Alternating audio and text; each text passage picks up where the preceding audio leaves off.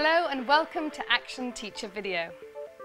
Video is a powerful tool that teachers are using to reflect on their own practice. And in this series we feature videos produced in schools and discuss the contents and implications here in the studio. In this programme we'll be looking at a video called Pride from the Aveley School that describes their innovative approach to English and media. I'm joined in the studio by the Deputy Head from the Aveley School, Huw Derrick.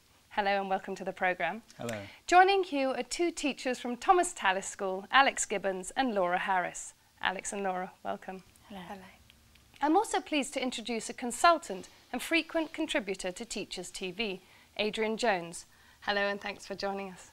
Firstly, Huw, perhaps you could tell me a bit about the background to this project. What we wanted our pupils to do, and we used the vehicle of small groups of children making commercials to advertise national curriculum subjects. But underlying that, what we really wanted them to do was explore each one of those subjects, not via its content, but more about their understanding of how that subject fits in with them in their everyday lives. We were trying to answer, in some sense, the question that you often get as a teacher: why are we doing this, sir?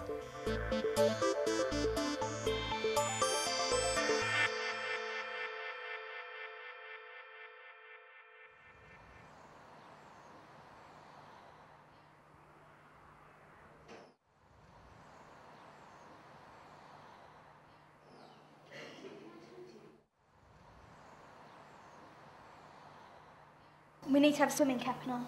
A bit of brown paper, like loads of trees and rocks. A towel, black. Black. One of them big sharks' jaw teeth things with a parachute on it. They're engaged in something other than negative behaviour. They're getting attention for doing positive things instead of being hauled out of class all the time. The logo. Bus stop sign, we need that. Bus stop sign. We need to find a cow. Oh, yeah. The best bit I liked about it was actually filming it, because we get to go to different places filming, try different things, make mistakes, correct them, and stuff like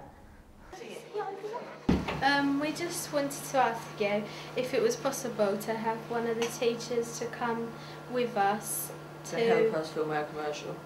And which one of our commercials is this? Science. Science. When, in the morning.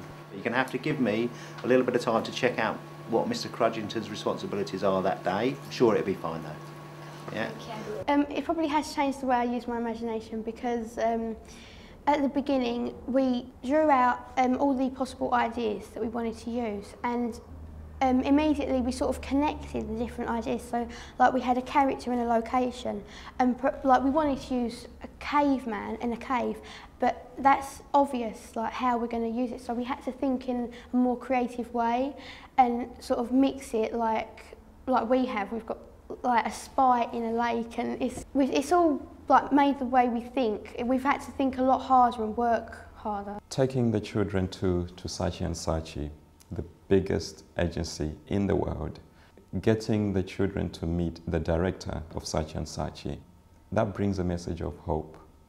Their little dreams have to start from somewhere, and if we can feed into them events like this, which we can easily put together, I think we'll be doing a good job as teachers and partners. When you read it, you just sort of go to a different place. You're not in the same place anymore, and that's how we figured out how to have that as a topic.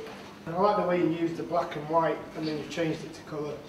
Yeah. I like to visualise getting lost in the book. It's really, really nice idea. Really, really well thought out storyboard, which you should be very, very proud of. It's not necessarily the drawings, which you think, you know, because none of us are really good drawers. It's what goes on in there. We have been monitoring all the pupils throughout the course of the project, in their teams and with their work back in their classroom. It's clearly evident to us that over the course of 6 to 10 weeks, the cohesion of each team has progressed magnificently.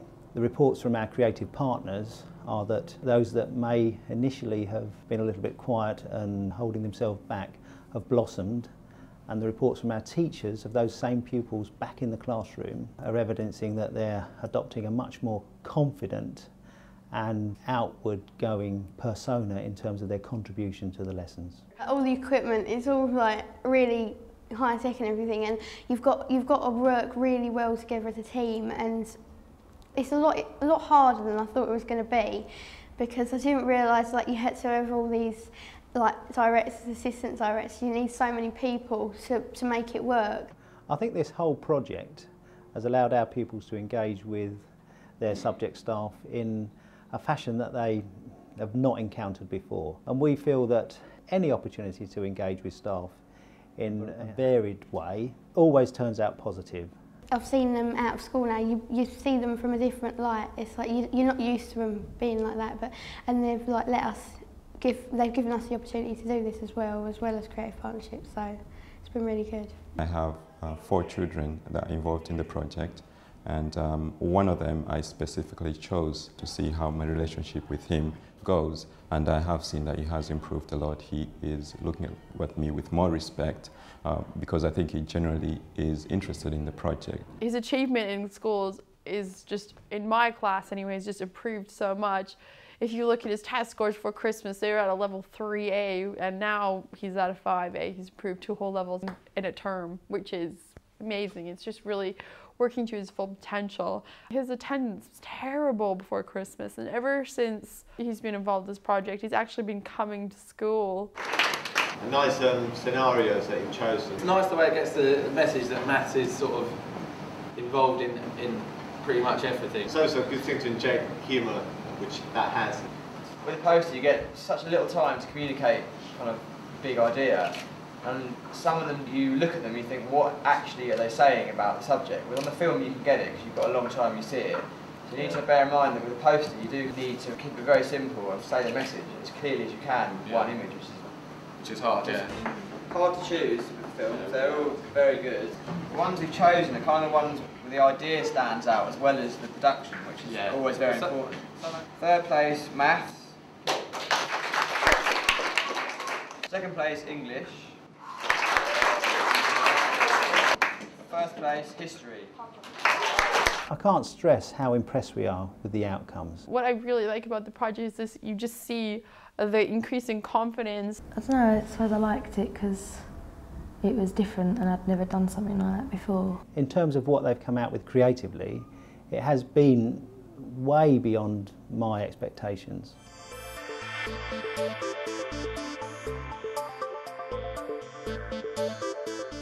Huw, you gave the students a great deal of autonomy there. Was it a bit of a risk, and what did you expect to happen? That was one of the exciting things, particularly for me. I teach maths, and generally there's nothing that I know about maths that hasn't been done before. This, we started off with a blank canvas, and we certainly didn't know that creativity and that imagination and those skills were there, and we wouldn't have if we hadn't engaged in a project such as this. So Alex, what do you think? The idea of bringing in different subjects into your own to make it more interesting or to get the kids more engaged is something that I'm very, very interested in. There's so many ways that you can bring drama and the arts and different things like that in, things that kids can relate to and bring into a more real life situation, and getting them engaged that way. They're always going to learn more and want to learn more.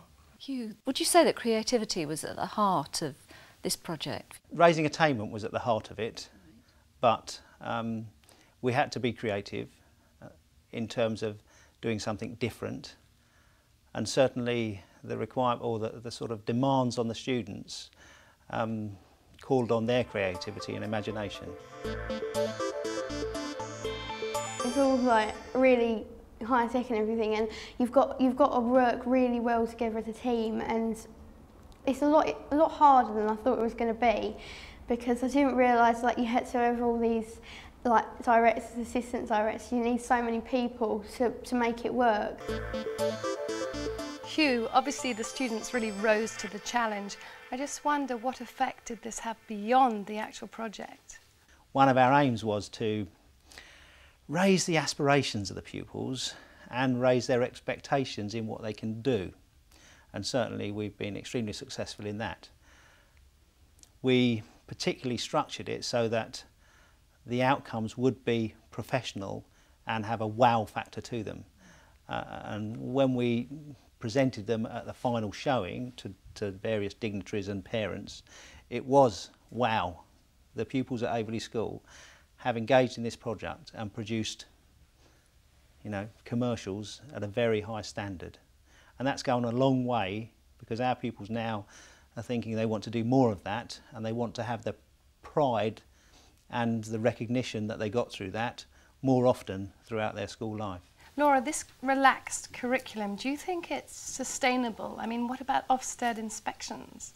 I think that actually Ofsted is kind of looking towards personalisation of learning and things like that. So as long as you are covering the curriculum, it doesn't matter how you're covering it. So it is difficult to manage in the class with timetabling. We've had problems in our school with teachers having to be out of school quite often, which means that the teachers that are left behind in school, there's an added burden on them of covering the lessons, and pupils' behaviour of the pupils that aren't involved in the project often deteriorates when their normal teacher isn't present. But then there's all the benefits from it as well, so it does have to be sort of weighed up, I think. I have 4 children that are involved in the project, and one of them I specifically chose to see how my relationship with him goes, and I have seen that he has improved a lot. He is looking at me with more respect because I think he generally is interested in the project. His achievement in schools is just, in my class anyways, just improved so much. If you look at his test scores for Christmas, they were at a level 3A, and now he's at a 5A. He's improved 2 whole levels in a term, which is amazing. Huw, the comment there in the video about respect, do you think it's critical, and how can it be maintained? The student-teacher relationship is absolutely critical, and the concept of respect, a two-way respect, is fundamental to that. Certainly the teachers engaged in the project had a fantastic time, and taking those children back into the class and saying, right, now we've got to learn how to, you know, use semicolons and colons properly in the structure of sentences isn't quite exciting. But I think it does carry over, and I think what we will aim in the future is to increase the times and opportunities for our pupils to engage with staff in as wide a variety of contexts and activities as possible. The idea that pupils can go through perhaps 5 years of secondary education and not possibly have a vehicle for them to show what they're good at is quite sort of disturbing for me. So we're aiming now to give our pupils every chance to show their other pupils, the other staff and the wider community what they're actually good at. Well, I think that's a good place to stop, but I'm sure there'll be more discussion in the pipeline. You can, of course, find out more from our website at teachers.tv. Thank you to our guests Huw Derrick, Alex Gibbons and Laura Harris, and thanks also to Adrienne Jones. Please join us again on Action Teacher Video, and in the meantime, from me, Xanthe Steen, goodbye.